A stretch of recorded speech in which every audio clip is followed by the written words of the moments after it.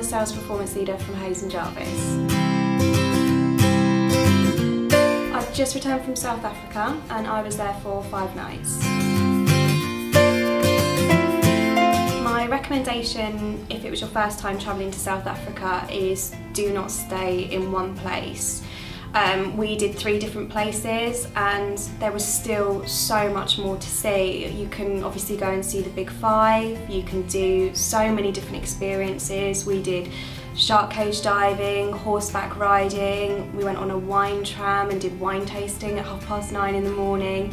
There is so much to see, and even Cape Town, the V&A waterfront, is amazing in itself to go and walk around. There's loads of shops and restaurants and the sunset there is just beautiful. So it'd be such a shame to go to South Africa and only just see one part of it. There's so much more to see. I would definitely recommend staying in Grootbos Lodge. It's one of my favourite hotels that I've been to. It's on the most beautiful nature reserve.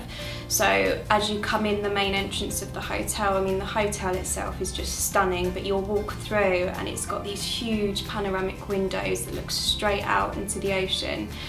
But the owner himself is a really wonderful man. He does so much for the community and you'll see him walking around the property quite frequently and you can hear those stories for yourself. The food there was just out of this world, and there's so many excursions that you can do. If you want to go horse riding, you can. If you want to go whale watching, you can. Shark cage diving. Yes, it's a hotel, but the experience in itself is so much more than that. You can even do like a small flower safari where they'll take you out on the jeep and you'll go around and see all the mountains and the hills, which is just a really nice day trip as it is. The local cuisine that we tried, I'm not quite sure you can call it cuisine, but we had a lot of biltong. It's my first time ever eating biltong and we had so much of it out there.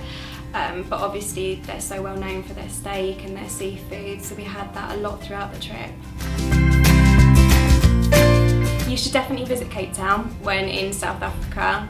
You can go up Table Mountain, which is such a lovely experience. You get the cable car right to the top of the mountain and the views are just absolutely outstanding. We stayed down at the Table Bay Hotel, which is right by the V&A waterfront, so we could literally just step out and go down to the waterfront, which was really lovely. You've got loads of like specialty restaurants, you've got shops, a huge market that you can go around.